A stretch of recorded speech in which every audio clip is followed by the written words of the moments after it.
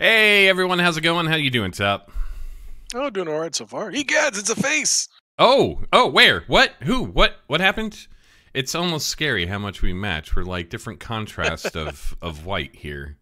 it's it's kind of scary. Hey, Carrie, how's everybody doing? And for those of you who do celebrate, I personally don't, but happy Easter. I hope everyone's having a wonderful and safe holiday and not dying of diabetes today. Top Doc, thank you very much for the Twitch Prime sub. Yeah, the real abuse victim here.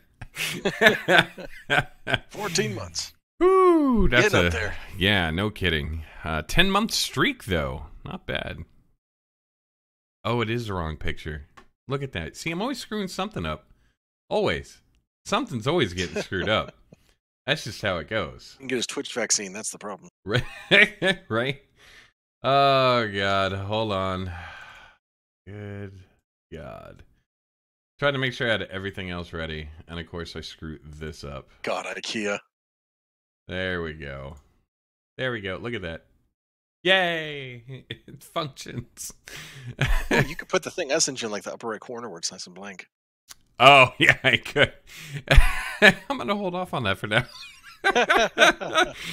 Oh, yeah, I got it. Thank you very much, Mira. Oh, boy. Vaccines are child abuse. God, what have I started here? Anyways, moving along, please. Hey, and good afternoon, everyone, and welcome to What Do We Know, a podcast dedicated to education through discussion and also apparently screwing up the podcast in general. We'd like to thank everyone for joining us today as we look at the unpleasant reality of child abuse, looking at you, Top Dog. Everyone should be against it, but do you understand what falls under the umbrella of abuse? Do you know how to spot it? And most importantly, do you know what you could or should do about it? And yes, I do mean legally. We do not want anyone trying to get arrested or get in trouble out there or do something absolutely crazy. So we're going to move on to Top so he can tell us what we know. Well, there's a lot of sides to child abuse, and we're going to start off with child abuse itself, or child maltreatment, as it's sometimes referred to, and that is the physical, sexual, or psychological maltreatment or neglect of a child or children, especially by a parent or a caregiver. Child abuse can include any act of failure to act by a parent or caregiver that results in actual or potential harm to a child and can occur in a child's home, in the organizations, schools, or communities the child interacts with. The terms child abuse and child maltreatment are often used interchangeably, although some researchers make a distinction between them, treating child maltreatment as an umbrella term that covers neglect, exploitation, trafficking, abandonment, kind of everything all in one. The World Health Organization, WHO, defines child abuse and maltreatment as all forms of physical and or emotional ill treatment, sexual abuse, neglect, or negligent treatment or commercial or other exploitation, resulting in actual or potential harm to the child's health, survival, development, or dignity in the context of a relationship of responsibility, trust, or power. That was a long quote. In the United States, the Centers for Disease Control and Prevention, the CDC, uses the term child maltreatment to refer to both acts of commission, which are active abuse, which includes words or overt actions that cause harm, potential harm, or threat of harm to a child, and also acts of omission, which would be more than the neglect side, meaning the failure to provide for a child's basic physical, emotional, or educational needs, or to protect a child from harm or potential harm. It's a pretty big umbrella. It's a huge umbrella. Now, reading over that, what would you infer from that? Like, could you give some examples?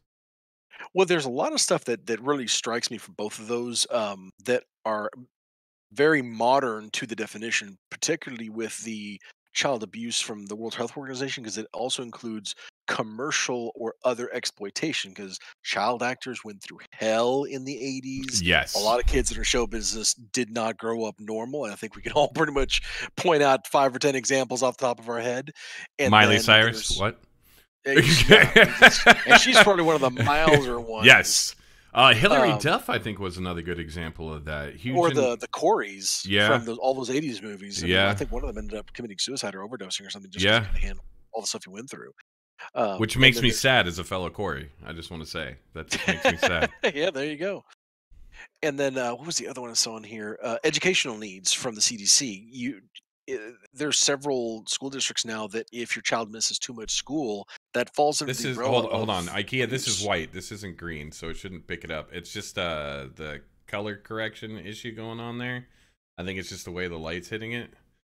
He's radioactive, is what it doesn't want to tell everyone. Yes. I can actually see if I can fix that. Go ahead. If you color correct the white too much, we'll both disappear. There we go. There we go. It's a little better. Oh, God, no. I need to, no. Oh. No. I got whiter. I don't know how the hell that happened. I did lose to 10. My God. Anyways, moving on to the topic at hand here.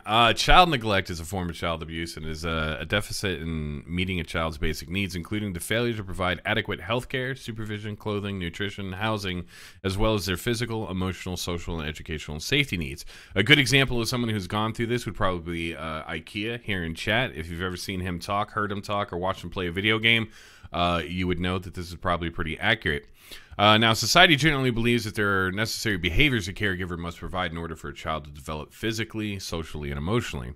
Causes of neglect may result from several parenting problems, including mental disorders, substance abuse, domestic violence, unemployment, unplanned pregnancy, and poverty. Now, child neglect depends on how a child in society perceives the parent's behavior. It is not how parents believe they are behaving towards their child. Parental failure to provide for a child when options are available is different from failure to provide when options are not available. Poverty and lack of resources are often contributing factors and can prevent parents from meeting their children's needs when they otherwise would. The circumstances and intentionality must be examined before defining behaviors neglectful. Also, I am Ron Burgundy and read everything. Sorry, I couldn't help but toss one in there trying to keep it light on this topic. I read it and I was like, I have to read it. I have to. Once you get halfway through, you kind of have to finish.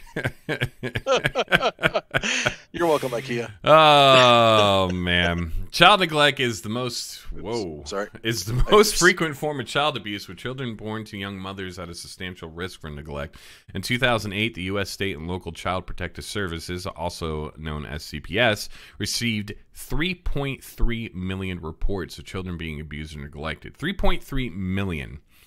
71% of the children were classified as victims of child neglect. Maltreated children were about 5 times more likely to have a first emergency department presentation for suicide-related behavior compared to their peers in both boys and girls. Children permanently removed from their parental home because of substantial child abuse are also at an increased risk of first presentation to the emergency department for suicide-related behavior. Neglected children are at risk of developing lifelong social, emotional, and health problems, particularly if neglected before the age of 2 years, which is just sad. And we're seeing a lot more in the news as like social media is becoming obviously substantially prominent today. The things that go on, the depraved activities are just insane. And there's a dog walking behind me. Well, and also the ability of children to be able to communicate with people is expanding, because if you have access to any kind of electronic device, you can tweet somebody, you can text, you can sometimes just take a picture of something and help. Help is more readily available because communication is harder to stop. In the past, you lock a kid in a room and they're just stuck; they can't get help. But these days there's a lot of different ways to spread information. I feel like you're looking at clones. I'm the prettier one. Oh, no, it's fine. I was actually trying to get Mocha's attention so she'd pop up here. Okay. The dogs outnumber the people in this podcast now. I'm good. Yeah, seriously. I'm not alone. Okay. All right, so going further into child abandonment, that is the practice of relinquishing interest in claims over one's offspring in an extra-legal way with the intent of never again resuming or reasserting guardianship over them. This is Moxie. No. Sorry. Hi, Mox. I have a Mox. Mocha.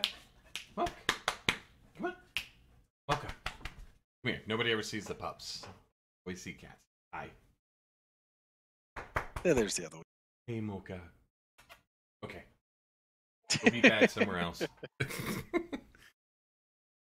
And as a small side note, having worked retail for many years, I do not understand how when Mexican people drop off their kids in a store, leave, and come back hours later, I do not understand how more are not arrested for child abandonment, other than stores being pansies and not wanting to call the cops. Because, oh my God, that's a legitimate, serious problem that a lot of people do.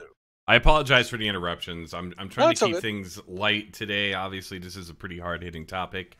Again, IKEA. Um, There you go. love you, IKEA. Yeah, I'll bob up and down a lot because my laptop is mobile. I think they're talking about your swimming. Oh, well, yeah. Maybe. Well, Well, somebody commented on your swimming. IKEA said one entirely of them knows possible. how to swim better than the other when you're talking about Hey, dogs. I can hit Key West in a good 45 minutes. Just put me in a body of water. So back to child abandonment. So typically the phrase describe the physical abandoning of a child, but can also include severe cases of neglect and emotional abandonment, not just physical. Such as in the case of a parent who fails to offer financial and emotional support for his or her child over a long period of time. An abandoned child is referred to as a foundling as opposed to a runaway orphan.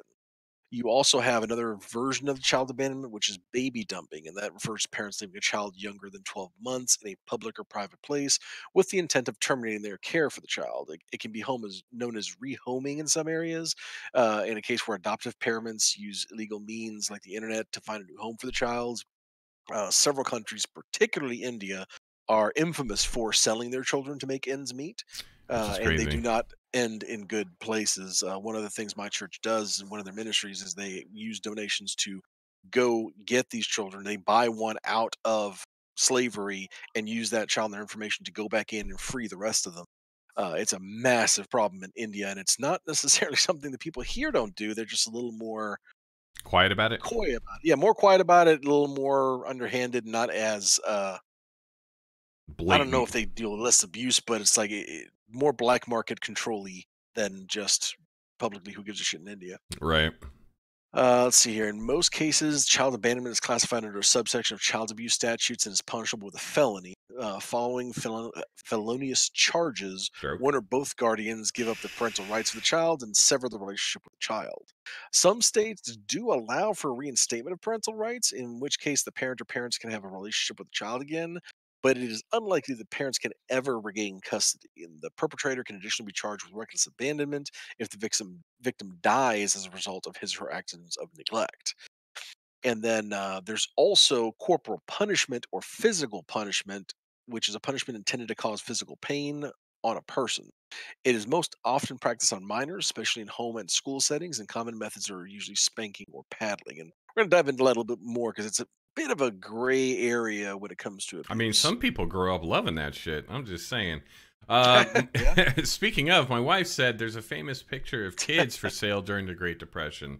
I do remember seeing that. yeah, It's yeah. disheartening to see, but I mean, it's hard to kind of judge during times like that. Sometimes it is a little hard to judge. I think when you are in that much despair in some of those areas, and you were It's literally yeah, it's hard to judge when you're not in that specific moment, right, but anyone who has had kids, it's really what it should take for you to get there. You should be willing to do literally anything else. And short of the depression, which a lot of people weren't prepared for and never assumed could happen, I don't see in modern times how the U.S. could ever get back to that point. But other parts of the world definitely are still hitting that point. okay, so apparently it wasn't necessarily during the Great Depression. She corrected herself. Not technically. I'm seeing if the actual picture 48, just after is the war. here. Yeah.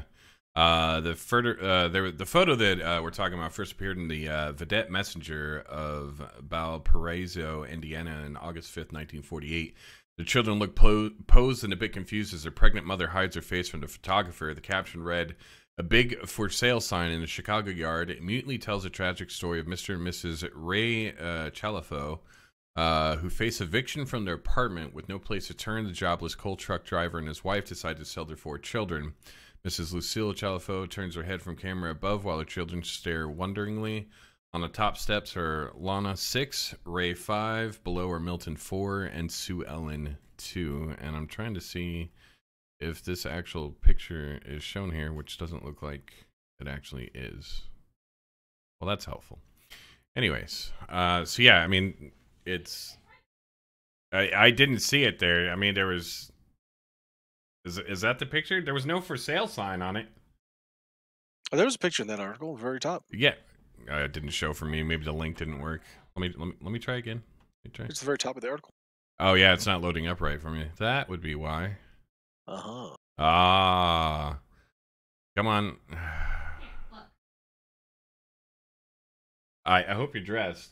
Help him with the internet. There we go. Since it's not loading up properly on mine, let's see. This technological There marvel we is holding go. up another computer to his camera. Well, yeah, I know, because the website's... We're special here. See, this is why I actually want to get like a monitor where I can just sit here and pop things up and do all this other stuff. Yeah, this browser has been giving me issues. So anyways, yeah, there's definitely been times where you see things like that, and I guess depending on where you're at, it can seem like the right thing to do at the time. So, like we said, it's a little hard to judge on that. Special. Yes, IKEA. Anyways, moving on. Speaking of special, the World Health Organization distinguishes 4 types of child maltreatment: physical abuse, sexual abuse, emotional and psychological abuse, and neglect. Now, physical abuse among professionals and the general public is there's not really a huge agreement on what behaviors constitute physical abuse of a child. Physical abuse often does not occur in isolation, but as part of a constellation of behaviors, including authoritarian control. Good God, I'm having trouble with words again. Anxiety-provoking behavior and lack of parental warmth. You also get that in some marriages, by the way. The WHO defines physical abuse as, quote, intentional use of physical force against a child that results in or has a high likelihood of resulting in harm for the child's health, survival, development, or dignity. This includes hitting, beating, kicking, shaking, biting, strangling, scalding, burning, poisoning, and suffocating.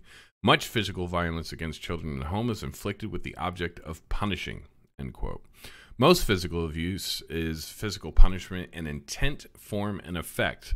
Overlapping definitions of physical abuse and physical punishment of children highlight a subtle or non-existent distinction between abuse and punishment. That's where it gets tricky. IKEA said, meh, I was hit and I'm kind of able to function. That's debatable. I don't know if we want to use him as the poster child for this. But so physical or corporal punishment by a parent or other guardian is any act causing deliberate physical pain or discomfort to a minor child in response to some undesired behavior. It typically takes the form of spanking or slapping the child with an open hand or striking with an implement such as a belt, slipper, or cane. Hairbrush or paddle can also include shaking, pinching, forced ingestion of substances, for example, washing with soap, or forcing children to stay in uncomfortable positions. Corporal punishment in the home, punishment of children or teenagers by parents or other adult guardians, is legal in most of the world. 58 countries, most of them in Europe and Latin America, have banned the practice as of 2018. Social acceptance of corporal punishment is high in countries where it's lawful, particularly among more traditional groups. In many cultures, parents have historically been regarded as having the right, if not the duty, to physically punish misbehaving children in order to teach appropriate behavior. Researchers, on the other hand, point out that corporal punishment typically has the opposite effect, leading to more aggressive behavior in children and less long term obedience. Now, I Worked will out take for a little me. pause here for some debate because the tricky thing is there is a very fine line between a punishment that will stick and get the child to understand, okay, you have crossed the line and no, this is not happening again, Right. and actually abusing the shit out of your kid. My wife's dad kind of had the best way of putting it. It's like he absolutely spanked her, but he would never use anything other than an open palm because if it stung his hand, he knew roughly what the child was feeling. If you're hitting him with a belt or a spoon handle or a cast iron You can't transformer gauge how or any hard you're number of hitting. things, you can very easily lose your temper and just not realize you're doing some significant damage. If your hand is stinging and an hour later it's still stinging, okay, that check on them, see if they're all right. They have to understand when they cross a line. Usually in my house, I do spank Isabella, but for the most part, when she crosses the stupid line into you would just put yourself in dangerous harm and you could have really hurt yourself, Mm-hmm. that's kind of where that comes in. So where if I'm going to spank, she was immediately cover ass, run, get away from whatever she's doing. The tooth came out. Cool. What wonderful timing. My kid literally comes over with a bloody mouth. Oh, my teeth fell out. It's like, oh my God, please. That's a Of all paddling. times. Speaking So, of which, that's how I handle my wife too. I mean, sometimes you just gotta, you gotta do your thing. Speaking of like uncomfortable positions, would school technically be classified as abuse? I mean, let me tell you, it was uncomfortable Well, for me. here's the thing with school. public schools have one domain, but private schools, you do not have your typical citizen rights in private schools. Part of the contract is you sign away your rights and you give the school authority basically to beat your children. He missed the Nuns joke will there, take, but I'm glad we're actually well, discussing yeah, this. Yeah, but nuns in the convent for the school in which for elementary school, rulers were they popular. would take metal rulers and whack your knuckles. Oh yeah. My high school math teacher, algebra teacher, was the football coach. He carried a drumstick, pair of drumsticks under his arm as he was checking homework. Didn't do your homework, you had the choice either do it right then and finish it before it goes around, or you take 2 licks of the drumstick. He had a drawer full of D-cell batteries that he would send to the back of the thermostat and chuck them. And if you were able to miss all the ones he threw, you could sit back down. But if you got hit, then you stood up there until you felt like throwing more. So it definitely is a big thing in private schools to this day, especially the religiously run runs. At least they weren't Energizer batteries. They just keep going and going and going. Some of them have the paddles with the air holes. They whistle through the air, and they And will paddle you in the they middle of sting class. worse with the holes. Oh, they hurt. Ooh. They hurt a lot. So, I mean, schools definitely do that, and there's not really a law that can protect you because part of the contract, the parent is giving authority for the schools to punish them as legally as a parent. So it's a gray area, but I mean, I do see it work. Yeah. I don't. While they say that it has the opposite effect, I think that's probably in the cases where parents aren't paying enough attention. And like to this day, if my dad adjusts his belt, I flinch. That dude See was you later, no man. joke with a belt. He actually had some one like maybe 25-inch belts that he had cut off with a knife. All I Mhm. had was a belt buckle for him to grab and the cut end for him to whip me with, and that hurt. That was some serious pain. Probably was abuse, but I damn well knew don't fuck with dad. He will whoop your ass. And usually the kids that get it quick, they probably don't fall under the abuse line because they get that hit and they're like, okay, I get the point. There are some kids that don't get it, and then that's where I was one I of them. can see that it escalates, and then maybe you're straddling that line of abuse or not. And maybe you have to keep an open mind of, all right, clearly this isn't working. The signals are getting through. What else can we try? Because you don't want to be sitting there wondering, is he still breathing? Type Yeah. of stuff. Speaking of other stuff, other adverse effects such as depression, anxiety, antisocial behavior, and increased risk of physical abuse have also been linked to the use of corporal punishment by parents. I might be a decent example of that. Anxiety and some antisocial behavior. Not entirely. I like socializing, but hate large groups, stuff like that. Evidence shows that spanking and other physical punishments, while nominally for the purpose of child discipline, are inconsistently applied, often being used when parents are angry or under stress. Yes. That's the big thing. There's a difference between doing it as a way to discipline and say, look, you did something really bad. This is the punishment versus you did something I don't like and I'm angry about it and now I'm going to take it out on you. It's critical to take time to calm down before applying a physical punishment. Don't do it mad because you will absolutely lose control. Maybe I am a murderer and you just don't know. Severe forms of corporal punishment include kicking, biting, scalding, and burning can also constitute unlawful child abuse. I think they should. Most nations with child abuse laws deem the deliberate infliction of serious injuries or actions that place a child at obvious risk for serious injury or death to be illegal. Bruises, scratches, burns, broken bones, lacerations, as well as repeated mishaps, aka I fell down the stairs repeatedly, and rough treatment that could cause physical injuries can be physical abuse. Multiple injuries or fractures at different stages of healing could raise suspicion of abuse. So a lot of times that I've noticed, IKEA said he knows a murderer. All right. Dumbo, in my secondary school, the default was holding a weighted retort stand at arm's length, basically a stress position for your arm. Quite an effect. Yeah, I had to do that in the military. We had to hold the M16. We had to sit there and hold it out like this, and you had to hold it as long as possible. And if you didn't, then yeah, you got punished for that. They locked themselves in the guest room. That's fantastic. Thank you for that. Yeah, exactly, IKEA. I fell down the stairs because Dad pushed me. A lot of times when it comes to issues like that, if you ever have to go to the hospital, and some parents will bring their kids to the hospital to get them treated and be like, oh, they fell down the stairs or they fell off their bike. or anything, doctors are able to a lot of times tell potentially how those injuries could have occurred. You know, Right. some things just don't line up with falling off your bike or something like that. Yeah. Or if you every third Wednesday of the month you keep coming in with different magical injuries, then they start getting Right. concerned Exactly. about, okay, what are you really doing at home? Yeah. Now most nations with child abuse laws deem nope, nope, nope. Moving on. Already read Stroke. it. Yeah. The psychologist Alice Miller, noted for her books on child abuse, took the view that humiliations, spankings, and beatings, slaps in the face, etc., are all forms of abuse because they injure the integrity and dignity of a child, even if the consequences are not visible right away.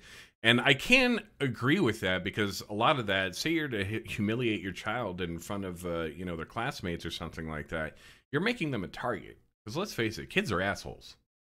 Kids are Mhm. 100% assholes, and if they have any ammunition to use against you, yeah, they're gonna definitely use that, and that can start forming antisocial behavior, anxiety, depression.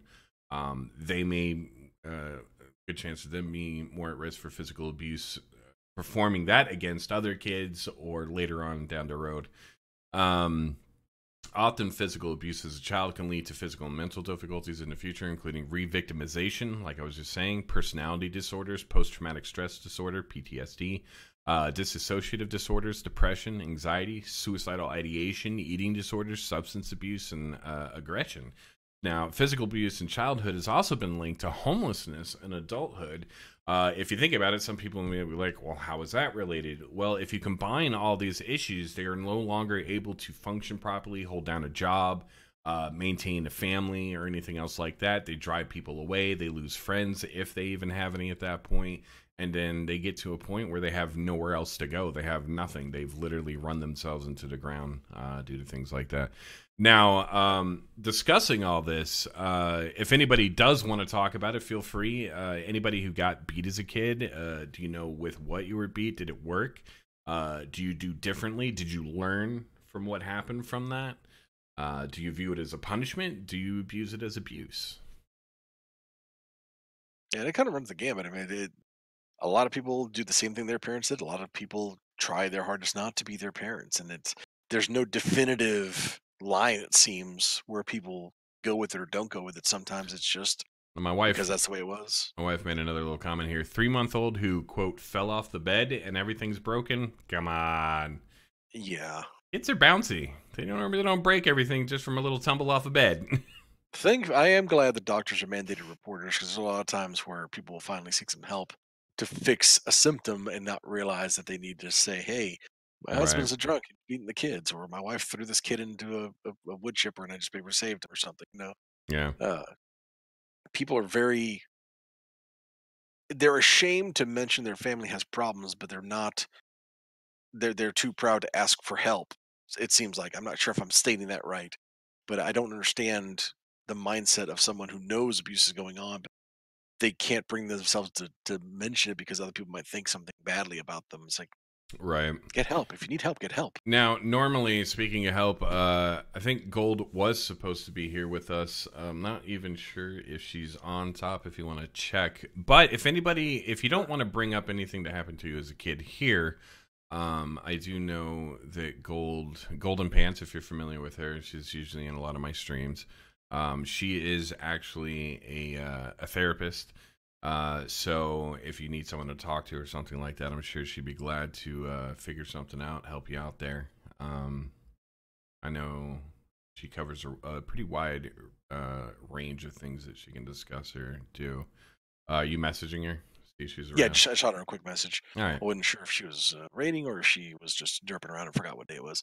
Wife said, sometimes we are wrong. Like some people find out their kids have a brittle bone syndrome. Yeah. Osteogenesis imperfecta. But I'd rather put that kid's family through a little hell rather than miss a kid who is really being abused, which is I rather safe than sorry approach, and it's definitely I'd rather be the asshole who thought maybe your kid was getting beaten than be the asshole who completely missed it because it couldn't possibly be this. Yeah, I Um, mean, this for the most part, uh, CPS is what does in Texas. they're actually pretty sensible about how they approach these. It's not knee jerk, take away kids, oh my god reaction. My daughter Whitney, which you met when she was here, her Right. daughter, my 13-year-old granddaughter, when she was younger, like around 9 or 10, she was not paying attention and she stepped on a hair curler that was on the ground because something was going on, some party or something, and a bunch of people were doing their hair, and someone set their hair curler down and she stepped on it and burned her foot.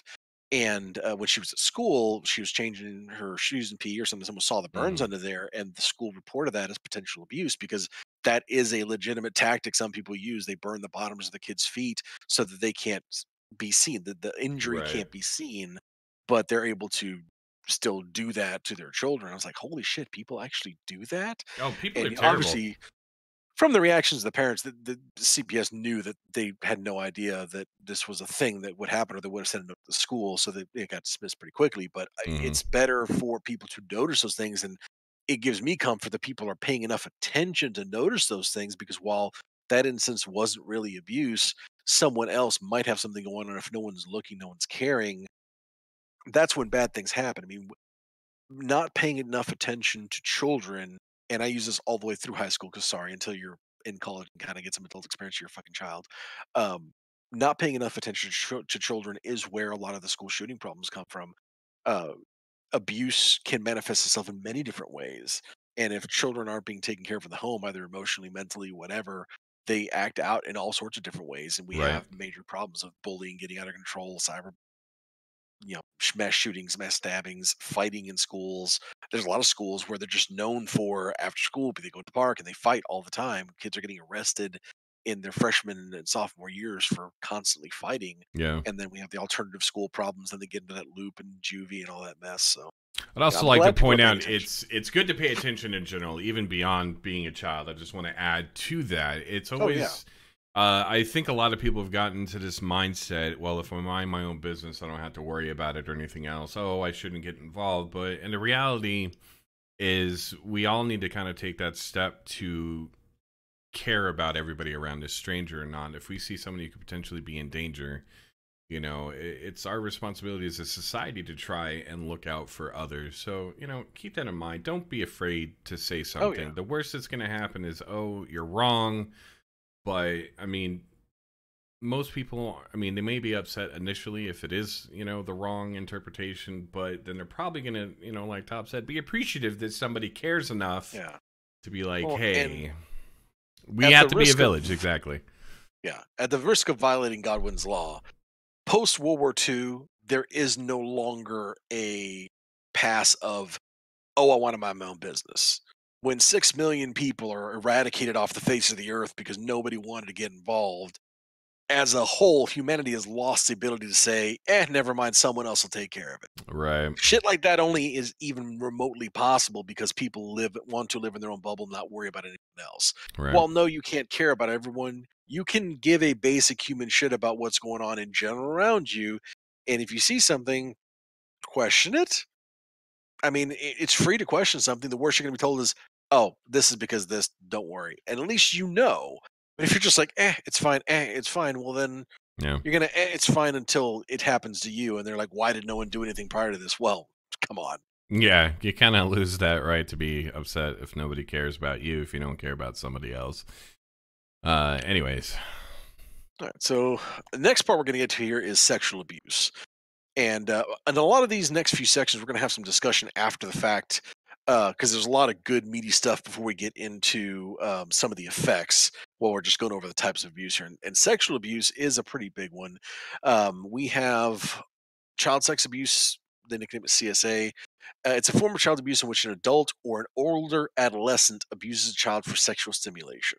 Sex abuse refers to the participation of a child in a sexual act aimed towards the physical gratification or the financial profit of the person committing the act. Very important addition they made to that. Forms of CSA include asking or pressuring a child to engage in sexual activities, regardless of the outcome, indecent exposure of the genitals to a child, displaying pornography. Whew. Stroke. Of all the words I should be able to pronounce, Jesus. All right. Pornography. Yeah, displaying pornography to a child, actual sexual contact with a child, physical contact with a child's genitals, viewing of the child's genitalia without physical contact, or using a child to produce child pornography. The selling of sexual services of children can be viewed as and treated as child abuse rather than simply incarceration. That sentence makes no sense. I'm guessing because child abuse may hold a higher punishment versus yeah, the sentence I doesn't guess they make mean sense. it's child abuse rather than false arrest or false imprisonment. Right. Is part there. Then the effects of child sexual abuse in the victims include guilt and self blame, which is extremely common, flashbacks, nightmares, insomnia, fear of things associated with the abuse, including objects, smells, places, doctor visits, etc., self esteem difficulties, sexual dysfunction, chronic pain, addiction, self injury, suicidal idolation, Ideation. ideation. I'm not sure what that word means. Thinking Suicidal ideation. suicidal thoughts. Oh, okay. I need to bring out my thesaurus, apparently. Somatic complaints, depression, post traumatic stress disorder, anxiety, other mental illnesses, including borderline personality disorder and dissociative identity disorder, propensity to re-victimization in adulthood, bulimia nervosa, and physical injury to the child, among other problems. It's a lot of issues. A lot Mhm. of issues because of dirtbags. Let's face it, they're dirtbags at that point. They're just POSs, 100%. No way around it. Now, children who are the victims are also at increased risk of sexually transmitted infections due to their immature immune systems and a high potential for mucosal tears during forced sexual contact. Sexual victimization at a young age has been correlated with several risk factors for contracting HIV, including decreased knowledge of sexual topics, increased prevalence of HIV, engagement in risky sexual practices, condom avoidance, lower knowledge of safe sex practices, frequent changing of sexual partners, and more years of sexual activity. In the United States, approximately 15 to 25% of women and 5 to 15% of men were sexually abused when they were children. Most sexual abuse offenders are acquainted with their victims, so usually family, friends, or friends of the family. Approximately 30% are relatives of the child, most often brothers, sisters, fathers, mothers, uncles, or cousins. Around 60% are other acquaintances, such as friends of the family, like I said, babysitters, or neighbors. Strangers are the offenders in approximately 10% of child sexual abuse cases. And over one-third of cases, the perpetrator is also a minor. So, Yeah, that's it brings up a lot of different questions here. And yes. one thing people do forget is when you're coming to child sexual abuse, you're not just talking the blatant trope of, okay, 40-year-old guy, 5-year-old kid. That's what comes to mind, but a lot of it is preteens that are experimenting, Mm-hmm. kids playing doctor, so it's like where does the gray area end and where does abuse begin? When is it not okay? It's a question I don't even know that I can answer because I mean, some kids will play doctor. That's just what kids do. They don't know what the fuck they're doing. Young teens that kind of think they know what they're doing but have no actual idea. 12-year-olds, 13-year-olds are actively engaging in sex these days. There's a big giant question mark in a lot of school districts is where they really start sexual education. Most of them, in my opinion, probably start too late. If you're It starting should it, start at home, well, in my opinion. it should, but I don't know how some of these people even manage to breed in the first place, much less how can they teach a child anything. But Yeah. there's this, it seems to me that there's this fear of discussing anything with a kid. And by the time they're basically sexually active, they're not going to listen to you. So you almost have to bring this up somewhere in elementary before high school. But I don't know that a lot of schools really tackle it or do it in much depth. And in many cases, they're actually banned from discussing certain things. Like Which is a ridiculous.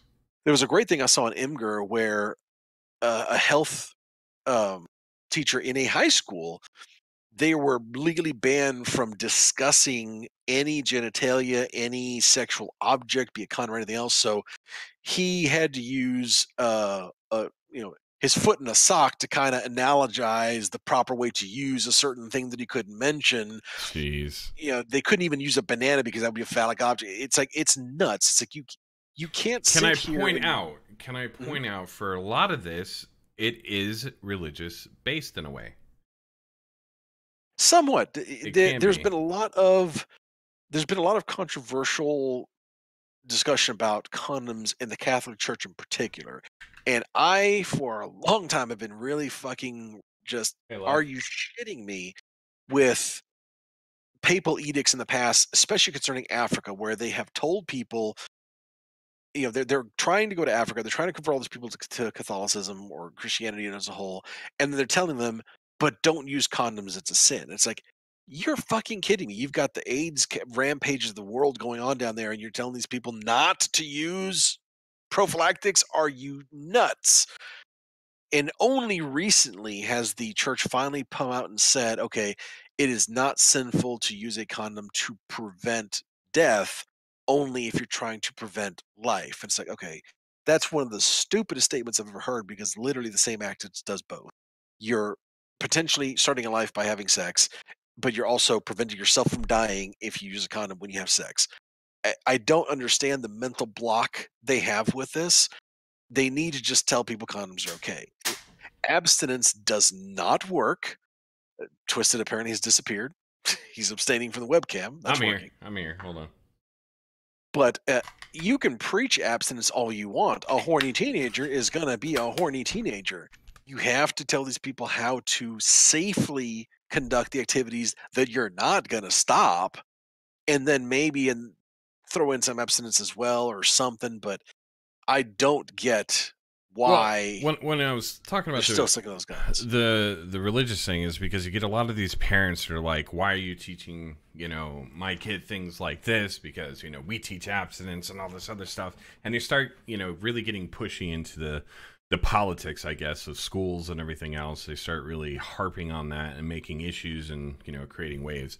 I know that's an issue. And then there's also the parents that are like, well, I should be discussing with my child, not you. And all this other crap. So, I Well, mean, but here's the thing. If you're doing a shit job and the school mentions some stuff that you didn't cover, then your kids got the basics. If you did a great job and the school doesn't mention enough, then great. Kudos to you, stepped up as a parent.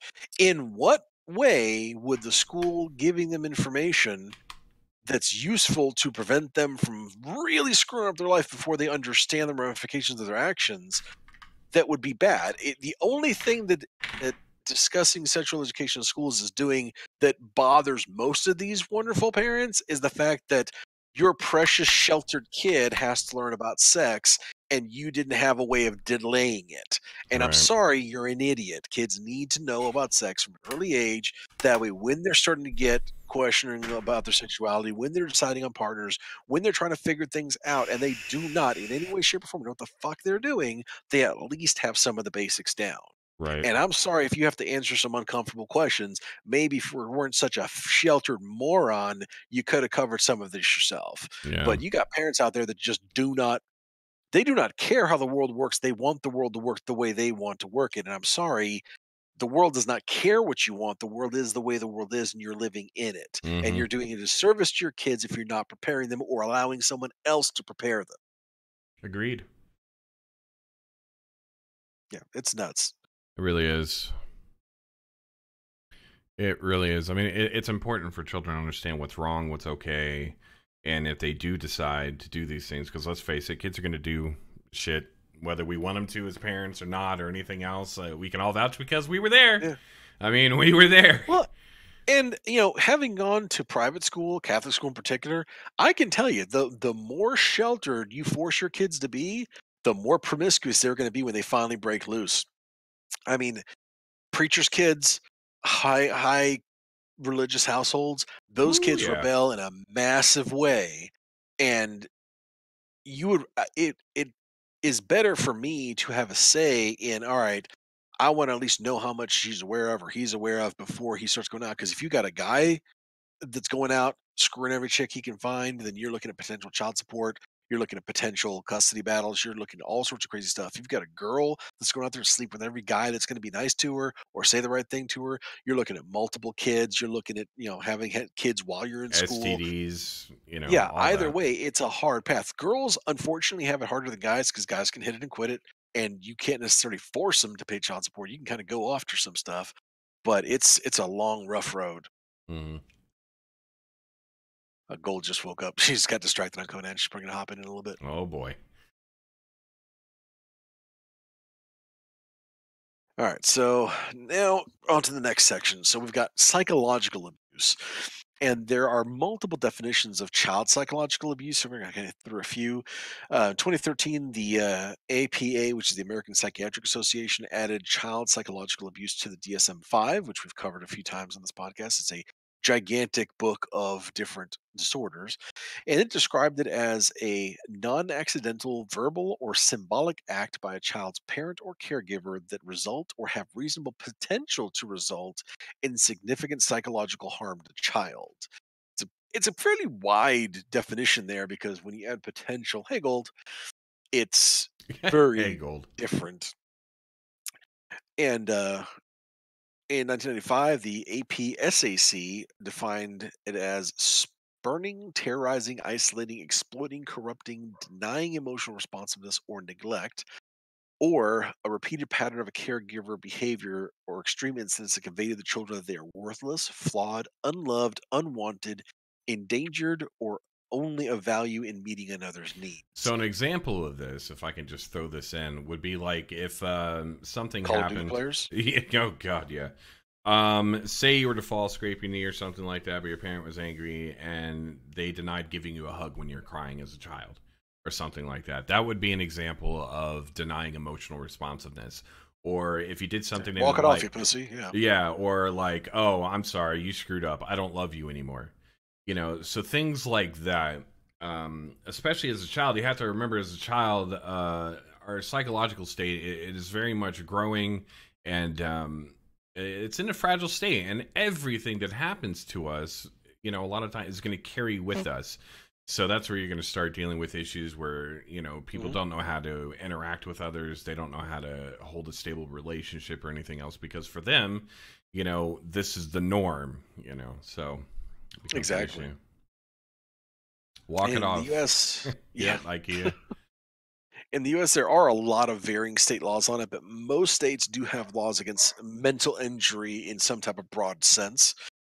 Some have defined it as a production of psychological and social defects in the growth of a child as a result of behavior like loud yelling, coarse or rude attitude, inattention, harsh criticism, and the denigration of the child's personality. Other examples include name calling, ridicule, degradation and destruction of personal belongings, torture or killing of a pet, excessive criticism, inappropriate or excessive demands, withholding communication, and routine labeling or humiliation.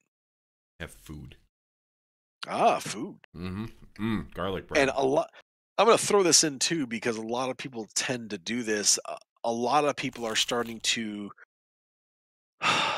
label not people are trying to say that they're young children or transgender or questioning or they're trying to assign this to their children. There was some actress, I think Charlize there, I don't remember who, but someone came out and said their 7-year-old is transgender and she's okay with it. It's like they're 7. They don't even know what the hell this Mm-mm. is. I don't believe they can make that choice that young. I mean, it, it's up to you to try to raise your kid, but it, people are trying to frame not being okay with a kid saying this as abuse when it's like, I feel when they're that young, it's okay to question to find out if they really mean it or if they just heard something somewhere and thought it was cool and they don't actually understand Right. what they're doing. Agreed. Man, I got chicken here. I got mozzarella sticks. Gold makes a good point there. Yeah. She said, mine was, oh, you're hurting. Well, let me tell you how I'm hurting, how it's worse than what you're going through, which you don't do that to kids.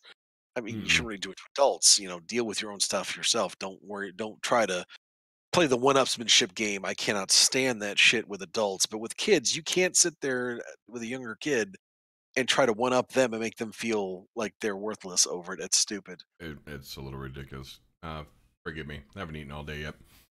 Um, Finally got a name set. I think kids can realize they're trans at a young age, but I don't think they should undergo hormonal treatment at a young age.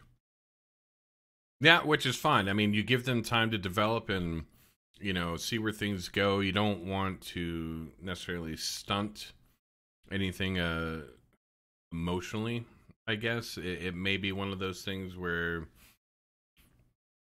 It's Well, and here's the thing, undefined it's like 100%. on a normal cycle of a kid growing up, if a kid comes to you out of the blue and is like, "Hey, I kind of feel this way, let's talk." I can see that happening. What I have a problem with in particular, and maybe this is unfair to celebrities, but celebrities and I've always felt when you make above a certain amount of money, you tend to lose touch a little bit with reality. And with celebrities in particular, they've got the wealth issue and the fame issue where they find themselves outside of normal population and they enter their own echo chambers where they are the ones generating whatever their kids are consuming on social media. So, how much of what your kid is telling you is your own ideas and views parroted back, and how much is their own real thought? Right. So I question more so when celebrity kids do it than when normal kids do it. Because if I'm in a house, I send my kid to school, and she comes back from school, and we talk and we do things normally. And one day she comes up and says, "Hey, I'm gay," or "Hey, I'm trans." Okay, let's have a conversation. Do you know what this really means? Whereas I feel a lot of celebrities are like, "Oh, you're trans? Oh, how cool! I have a trans daughter. Hey, everyone!" And it's like you never actually have a discussion with that person. You just go Right. off of what they said. And did you really dive into what that means? Because they might not understand what that means outside of whatever they've heard you talking to about other things. And how do you know it's not them just saying, "Oh, mom was always talking about this stuff. I'm going to go ahead and say this because I want her to like me." It's a legitimate issue that I don't think anyone's really giving the time of day to, because then you're like, "Oh, how are you? You're transphobic." No, I'm just wanting to make sure this is a legitimate thing. I don't genuinely care. Be whatever you want to be, but know why you're doing it. Be able to articulate and explain what you think it really is. And I'm like that with any topic, not just your sexual identity. If you're going to believe something, you need to be able to explain to me, as if I know nothing about the subject, what it is you believe and why you believe it. If you cannot do that, then you're ignorant and you need to go back and really evaluate where you stand, because if you don't know enough to explain it, you can't have a stance there. You should be able to say words that put what you feel into some type of verbiage. Now, I'm going to ask a question here because I saw this kind of popping up. You mentioned the humiliation part. Now, Mhm. what's your view or anybody's view here in chat? You would see pictures or videos of parents making their kids who did something wrong, like steal something, whatever the Uh-huh. case may be, and they would send them out and have them hold signs on the side of the roads admitting what they did, or like, hey, I'm such and such. I'm here because I stole something, or I did this or something. Now, what's your views on that? Because you can consider that humiliation, but do you think that's an effective tool for something like that? It's hard to really say. It to me, it depends on both what they did and the history of that particular child. Because if you take someone who's never done anything wrong and then you supremely jump over and overreach and make them stand at an intersection with a sandwich board sign over it, like one of the Lethal Weapon, one of the Die Hard movies, it's like that could be severely damaging to that child. But if you have a kid who's had a lot of problems, a lot of acting out, a lot of punishments, and nothing's getting through, Right. maybe putting them, putting them in a space where they have to actually take accountability and take some f- Here feedback, for I lack of a come. better term, from the people around him that he abused. And I've seen it myself. Like one of my friends, he Thank you got very much, caught. Soap, for the follow. Oh, yeah, there you go. One of my friends got caught going on his bike with a baseball bat and just whacking mailboxes. Mm-hmm. And his dad made him go down the street to every single house that he knocked the mailbox off and apologize, and if necessary, find out how much it was and pay them back for the cost of that mailbox. Mm-hmm. That was public humiliation, but it was also, in my mind, accountability. You did this. You now need to go and see how much this is costing, and you're going to pay it out of a summer job. So it's really difficult to say that any punishment is 100% acceptable or 100% unacceptable, but it has to be in direct proportion to what they did. So, like, if you commit a crime, you're publicly available in a search database, your arrest record's there, your mugshot's there. That's not cruel and unusual punishment for an adult. So, to be publicly known that you did something as a child, it's not completely out of the question, but you So can't you just think it should be, fit whatever they did, yes. or the severity of what they did, or how many times they've done the said thing without any. Yeah, like if you steal a candy bar from the store and your parents find out, they'll make you walk the hell back in and give it back and say you're sorry. Absolutely down with that. Yep, They I've had to shouldn't do make that. you stand outside the front door with a sign for 7 days saying you did it. That's a bit too Excessive. much. But if you went down the neighborhood spray painting cars and you got caught, and your parents turn you in, you should absolutely be willing to take some feedback for all the cars you're in, all the people who you Oh, put yeah. through a lot of hell. So, Now, Gold said, I think it forces shame. People try to use shame to change behavior because it sounds rational. However, trying to change with shame will actually cause that person to build more walls and rebel more because you can't change when you're experiencing shame. Does that make sense? Weiss said, I think it also yeah, depends on a child like any other punishment. I wasn't ever punished as a child because I wasn't ever bad. Okay. wasn't ever caught. Yeah. IKEA said, New Year's, the kids blew up our mailbox. One parent didn't know we allowed them to because we're going to replace it anyway. One parent sent their kid down to say sorry and help fix it. That's reasonable. Yeah, I mean, especially if they didn't know, but at least you know that they're paying attention to what their kid's doing and all that. Okay, love, you're like a special case, you goody goody. Get out of here. Sadly, most kids these days don't know how to, don't care about. Gold said, shame is demotivating, especially if you have a sensitive child. I could see that. I mean, I could. I feel like if you do have a child who is excessively going out and doing things and constantly having issues, at that point you may want to seek help as far as determining the reason for the behavior and everything else before you make decisions like that, if you have the means. Oh, you're still That's true. upstairs. That's true. Gary. Moving right along, though. In 2014, the APA stated that, quote, childhood psychological abuse is as harmful as sexual or physical abuse. Nearly 3 million U.S. children experience some form of psychological maltreatment annually. Psychological maltreatment is, quote, the most challenging and prevalent form of child abuse and neglect. Also, given the prevalence of childhood psychological abuse and the severity of harm to young victims, it should be at the forefront of mental health and social service training. Now, in 2015, additional research confirmed these 2014 statements of the APA. Victims of emotional abuse may react by distancing themselves from the abuser, internalizing the abusive words, or fighting back by insulting the abuser.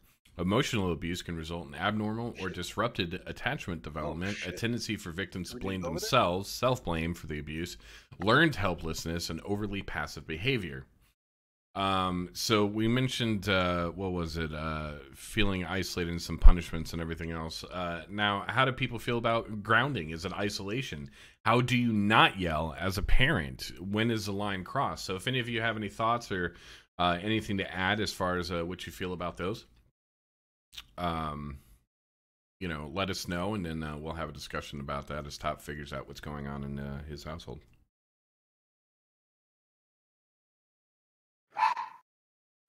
Sorry about that. I'm back in. All right. Did we? Let's see. Are we on the discussion bit? The grounding isolation. I already mentioned it. Yeah, I don't know how grounding falls into this, because grounding I feel is one of those middle grounds where it's an easier punishment to administer because you're not really harming anyone, and it all depends on your kid. If you have a kid that doesn't go out much, doesn't go to parties, doesn't go out with friends, grounding's really a non punishment. But if you got a kid that's always going over places, going to parties, going on field trips, other stuff, grounding can be effective because, okay, you want to do something, but you did this, so sorry, this is off.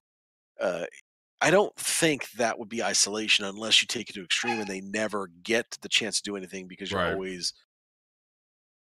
nailing that thing. You don't, with any punishment, you don't want to repeat it too much because A, it's probably not working, and B, for repeating too much, you're probably going overboard on the particular thing. And after a And while, I that don't, punishment's just not going to mean anything. yeah, and it's similar with yelling. I don't know how, as a parent, you don't yell. Just no idea. I got 4 kids. Yelling happens. Sometimes it's the only way to get them to actually focus and look at you and go, what are you doing? Are you serious right now? And kind of go up a few octaves and get them to actually focus on you. I don't understand how you can not yell as a parent ever. It's a thing. It's going to happen. I don't think yelling in and of itself is abuse, like, unless again you never stop going over, like the dog never stops barking. That is emotional abuse on on me right now. Now, Gold said there is no blanket way to raise a child. I think parents need to know their children better and evaluate if a tactic to train is working, which was backed up by my wife, who said, like, holding a sign might be a fun punishment for one kid, Gold followed up with, like with grounding example, it was effective for my brother, but with my husband, he liked to be grounded because then he could just go play video games. So his mom then changed the correction from grounding to no video games, which makes sense. Yeah, that does make sense. And that would work. Thankfully, my parents never figured that one out. I got real good at RPGs. All right, I so like to read, so it worked for me. oh yeah, yeah. Grounding just meant they left me alone. It's Mm-hmm. fantastic. All right, so now we come to childhood neglect. Child neglect is the failure of a parent or other person with responsibility for the child to provide needed food, clothing, shelter, and medical care or supervision to the degree that the child's health, safety, or well being may be threatened with harm. Neglect is also lack of attention from people surrounding a child and the non provision of the relevant and adequate necessities for the child's survival, which would be a lack of attention, love, and nurturing. Some observable signs of child neglect include if the child is frequently absent from school, begs or steals food or money, lacks needed medical or dental care, is consistently dirty or lacks sufficient clothing for the weather. Which, fun little tidbit, there's a couple of high schools that have actually turned some old unused offices into laundromats. That way they can come to school and do their laundry. And they've actually upped attendance because a lot of kids are like, I'm poor, I'm dirty, and I don't have clothes. Right. And their self esteem drops to the point where they don't want to come to school. And that has actually helped a lot. So good on schools for doing that. Cole brought up a good Uh, point if you want to read that real quick. see here. I think yelling is absolutely abusive. To this day, when anyone raises their voice, it is very traumatic for me because my stepdad would yell all the time. And that's the thing, if you do it all the time, it can definitely get in there. But there are a lot of instances, especially my daughter, um, when her birth mother was pregnant with her, she was heavily into meth and she's got some developmental issues. And there's a lot of times where she's doing something, I can see that she's doing it wrong. I'm like, hey, stop that. Hey, stop that. You need to stop that. And it's like, hey. And she finally snaps and looks at me and is like, you need to stop what you're doing. And it finally kind of gets her focus. But you shouldn't ever use that as a constant, I'm always yelling, because that's never gonna end. Let's see here. The 2010 Child Maltreatment Report, NCANDS, that's a yearly United States federal government report based on data supplied by CPS agencies in the U.S., states in prior years, neglect was the most common form of maltreatment. Neglectful acts usually end up in 6 categories. You've got supervisory neglect, which is the absence of a parent or guardian, which can lead to physical harm, sexual abuse, or criminal behavior. You have physical neglect, characterized by the failure to provide basic physical necessities like a safe and clean home. Medical neglect, characterized by a lack of providing medical care. Emotional neglect, which is a lack of nurturance, encouragement, and support. Educational neglect, which is characterized by the caregiver's lack to provide an education and additional resources to actively participate in the school system. And lastly, abandonment, where the parent or guardian just leaves the child alone for a long period of time without a babysitter. Now, neglected children may experience delays in physical and psychosocial development, possibly resulting in psychopathology and impaired neuropsychology functions, including executive function, attention, processing speed, language, memory, and social skills. Researchers are investigating maltreated children have repeatedly found that neglected children in foster and adoptive populations manifest different emotional and behavioral reactions to regain lost or secure relationships and are frequently reported to have disorganized attachments and a need to control their environment. Such children are not likely to view caregivers as being a source of safety, and instead typically show an increase in aggressive and hyperactive behaviors, which may disrupt healthy or secure attachments with their adopted parents. These children have apparently learned to adapt to an abusive and inconsistent caregiver by becoming cautiously self-reliant and are often described as glib, manipulative, and disingenuous in their interactions with others as they move through childhood. Children who are victims of neglect have a more difficult time forming and maintaining relationships, such as a romantic or friendship, later in life due to the lack of attachment they had in their earlier stages of life. Now, speaking of neglect, does anyone here feel the video game parenting neglect? Is it neglect? Are tablets, phones causing voluntary neglect? Basically, I think what that was meaning there is basically like... I think you mixed those words up in several different orders. Yeah, I did. Basically, letting the TV babysit. Are we letting phones and tablets babysit? Are we letting video games babysit? Are we letting these things entertain our children and basically going off and doing shit on our own and leaving them to their own devices essentially, and just being like, hey, you want to do shit, sit in front of this while I go do this? Yeah, because a lot of parents just want their kids to be quiet, leave them alone, and that is, here, watch your movies on your little DVD player. Here, play with your phone. Here, play with my phone. Just be quiet, leave me alone. And the kids enjoying it because they're doing what they want to do, but you're not getting a lot of parent-child interaction. And my parents were immigrants coming over. I lived with my mom, not my dad. My dad was a hard ass. He knew the stuff he wanted me to learn. My mom was just like, here's a video game. I'm gonna watch novellas. Let me know if you need anything. She wasn't really willfully neglecting, but I was pretty much left to do whatever the hell I want. My brother was left to do whatever he wanted. We thankfully grew up playing video games, but we absorbed a lot of the good Mm. ideas, morals, the hero, the stories of doing good type of stuff, and we turned out all right. But there's a lot of people that just don't get a They lot of become social interaction. They disconnected. don't exactly. I'd have You to found it? agree there. Good. She always picks the great So times, doesn't she? she does. But there's something genuine going on that I need to know about, so I'll fill you in on after the stream. But Gotcha. it's days turned interesting, unfortunately. Fortunately or unfortunately? Unfortunately. Mm. So you're going to be gone shortly after this, aren't you? I don't know. It just depends. Yeah. No. I'm good.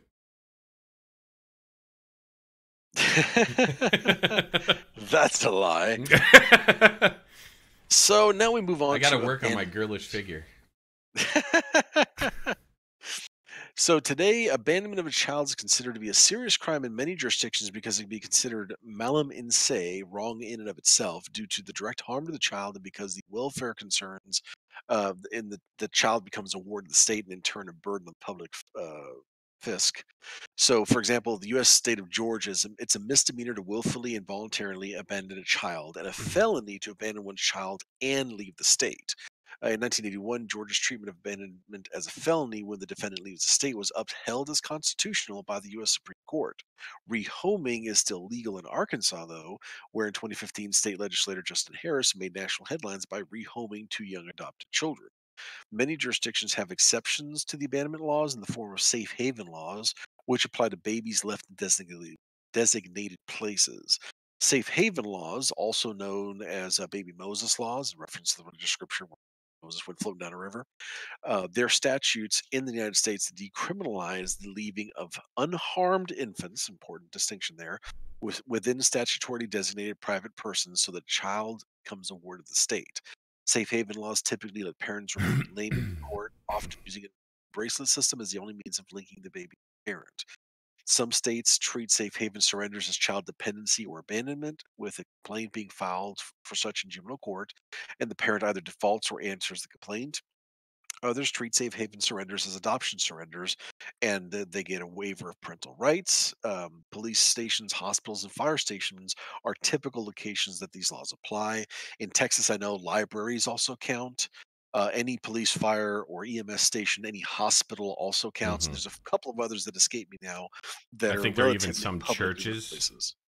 There's some, Yeah, yeah. churches can be designated, and I want to say I've seen the sign at some larger bus stations, like the big terminals where there are buses Mm-hmm. and trains and such, but I'm not positive on that. Roger that. Gold added childhood abuse can manifest as a pattern of behavior over time, but can also encompass a single severe and traumatic event that undermines a child's sense of self, immediate safety, and long term security. Yep. Now, the effects of abuse. Child abuse can result in immediate adverse physical effects, but it is also strongly associated with developmental problems and with many chronic physical and psychological effects, including subsequent ill health, including higher rates of chronic conditions, high-risk health behaviors, and shortened lifespan. Maltreated children may grow up to be maltreating adults. A 1991 source reported that studies indicate that 90% of maltreating adults were maltreated as children. Child abuse can cause a range of emotional effects as well. Children who are constantly ignored, shamed, terrorized, or humiliated suffer at least as much, if not more, than if they were physically assaulted. According to the Joyful Heart Foundation, brain development of the child is greatly influenced in response to the experiences with families, caregivers, and the community. Abused children can grow up experiencing insecurities, low self-esteem, and lack of development. Many abused children experience ongoing difficulties with trust, social withdrawal, trouble in school, and forming relationships. Babies and young children can be affected differently by abuse than their older counterparts. Babies and preschool children who are being emotionally abused or neglected may be overly affectionate towards strangers or people they haven't known for very long. Excuse me. They can lack confidence or become anxious, appear to not have a close relationship with their parent, exhibit aggressive behavior, or act nasty towards other children and animals. Older children may use foul language or act in a markedly different way to other children the same age. Struggle to control emotions, strong emotions, seem isolated from their parents, lack social skills, or have few, if any, friends. And Ween comes in with boobs. Yeah, that might not have been the best greeting considering tonight's subject, Ween. Yeah, I think he talked before he looked on that one. Hello to you, sir. The CA will meet you at the door. Yeah. Oh, Lordy. All right, did we get to this next section here? Yeah, that's yours. Okay, I didn't catch where you broke. All right, so children can also experience reactive attachment disorder, the, in my opinion, unfortunate acronym of RAD. RAD is defined as markedly disturbed and developmentally inappropriate social relatedness. Hi, Weem. That usually begins before the age of 5 years. RAD can present as persistent failure to start or respond in a developmentally appropriate fashion to most social situations. The long-term impact of emotional abuse has not really been studied widely, but recent studies have begun to document its long-term consequences. Emotional abuse has been linked to increased depression, anxiety, and difficulties in interpersonal relationships. Victims of child abuse and neglect are more likely to commit crimes as juveniles and adults. Domestic violence also takes its toll on children. Although the child is not the one being abused, the child witnesses the domestic violence and is greatly influenced by it as well. Research studies conducted, such as the longitudinal study on the effects of child abuse and children's exposure to domestic violence. They really need to shorten these, by the way. Seriously, I mean, good grief. I have a stroke reading it. They show that 36.8% of children engage in felony assault compared to the 47.5% of abuse and assaulted children. Research has shown that children exposed to domestic violence increase the chance of experiencing behavioral and emotional problems, depression, ability, anxiety, academic problems, and problems in language development. Overall, the emotional effects caused by child abuse, even witnessing abuse, can result in the long-term and short-term effects and ultimately affect a child's upbringing and development. So, just to get that out of the way, hello, Weem. Hey, Dumbo. I don't think I saw you say anything earlier. If you did, I apologize, but hi. We know you're there. Yeah, when Mirror's here, Dumbo's here, and vice versa. Moving on, speaking of physical, giggity. Bad timing, I know. The immediate physical effects of abuse and neglect can be relatively minor, bruises or cuts, or severe, such as broken bones, hemorrhage, or even death. In some cases, the physical effects are temporary. However, the pain and suffering they cause a child should not be discounted. Rib fractures may be seen with physical abuse and at present may increase suspicion of abuse, but are found in a small minority of children with maltreatment-related injuries. The long-term impact of child abuse and neglect on physical health and development can be shaken baby syndrome. Shaking a baby is a common form of child abuse that often results in permanent neurological damage, 80% of cases, or death, 30% of cases. Damage results from intracranial hypertension, increased pressure in the skull after bleeding in the brain, damage to the spinal cord and neck, and rib or bone fractures. Another one is impaired brain development. Child abuse and neglect have been shown in some cases to cause important regions of the brain to fail to form or grow properly, resulting in impaired development. These alterations in brain maturation have long-term consequences for cognitive, language, and academic abilities. Let's see what's going on here. Don't shake the baby. Put them in their crib and go for a walk. And yes, IKEA, that percentage does add up to 110, but that's because in 10% of the cases where there was neurological damage, it later resulted in death. Math. Yeah. Poor physical health. In addition to possible immediate adverse physical effects, household dysfunction and childhood maltreatment are strongly associated with many chronic physical and psychological effects, including subsequent ill health in childhood, adolescence, and adulthood with higher rates of chronic conditions, high risk health behaviors, and shortened lifespan, like we mentioned earlier. Adults who experience abuse or neglect during childhood are more likely to suffer from physical ailments such as allergies, arthritis, asthma, bronchitis, high blood pressure, and ulcers. Mind you, a lot of these are very much related to stress as well.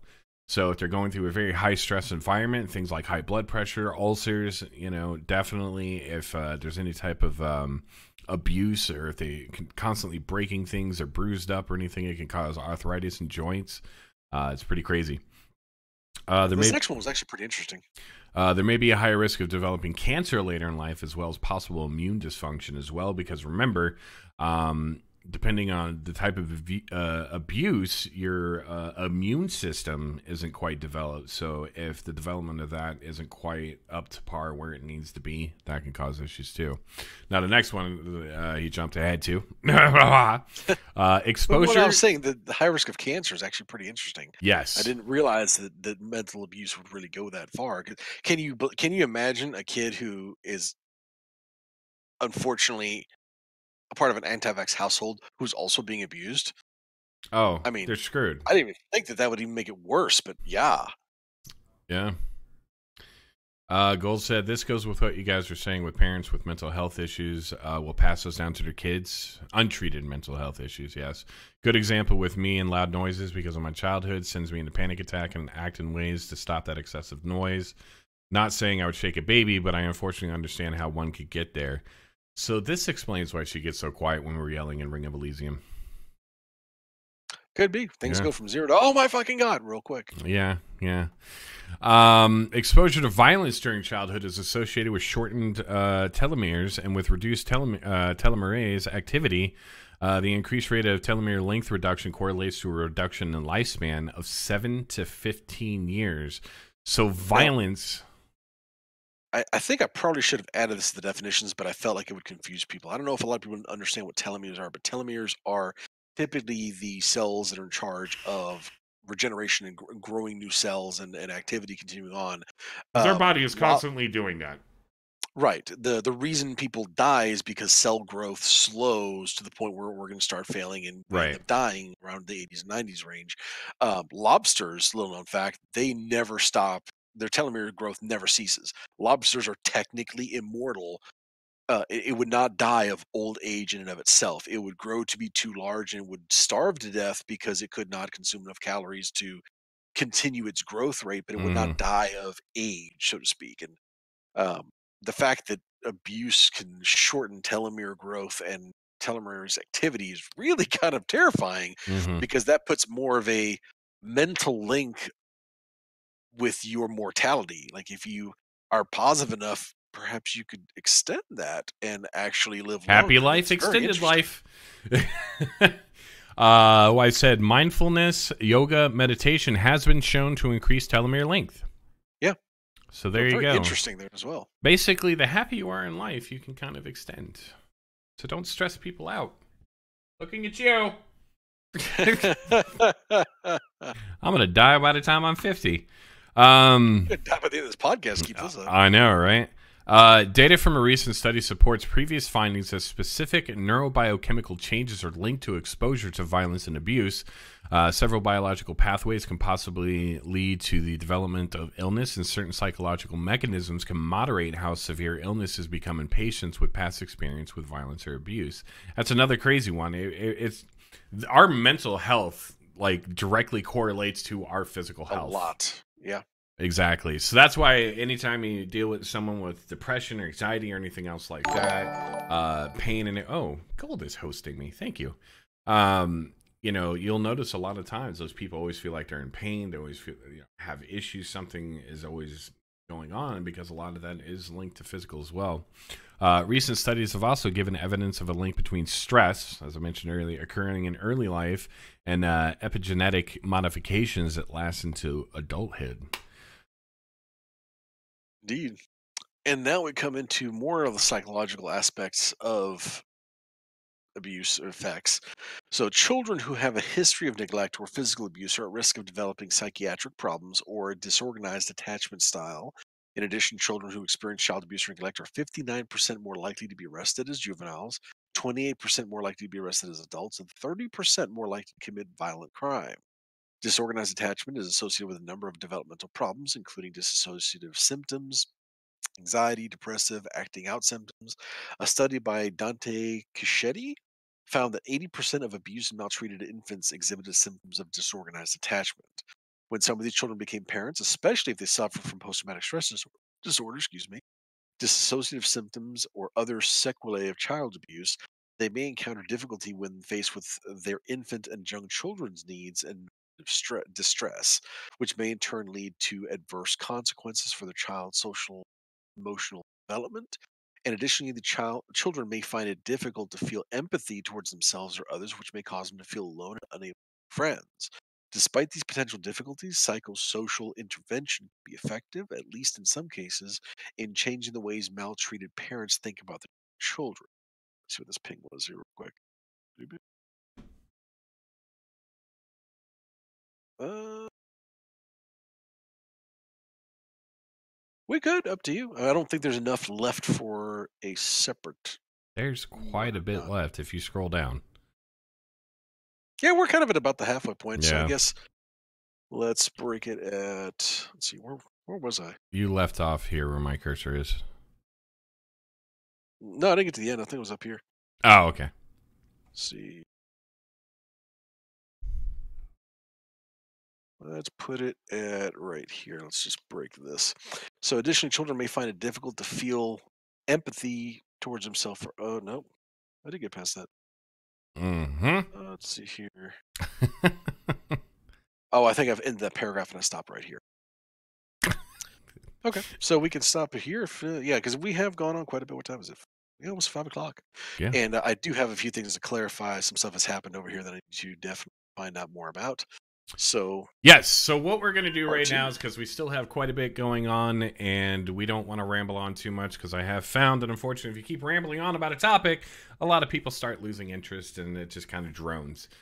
So we want to avoid that. So what we are going to do is we're going to break this up into a 2-part segment. So we'll continue the rest of this next Sunday, 3:30 p.m. Central, same as always. So I want to thank everybody for joining us. And don't forget to check the Discord server.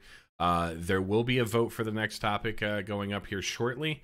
Also, please comment on any topics you may wish to see in the future, but don't appear in the poll yet. We do love getting input from you. We also appreciate all of you just showing up to be a part of this discussion, giving us your feedback, your input. Especially on Easter Sunday, because we know absolutely. I think honestly this is a good time. I mean, this is a good time. You're dealing with family. You may be around family members, so this maybe will help you realize, more of what's going on and what to look out for, especially as more people are spending time with family they may not have seen in a while or anything else like that. Always look out. Remember, we got to look out for each other. So with that in mind, again, thank you so much. We will be continuing this next weekend, Sunday, 3:30 p.m. Central. This has been What Do You Know? I'll have a great night and enjoy the rest of your Sunday and your Easter should you celebrate. Say goodnight, Top. Good Top.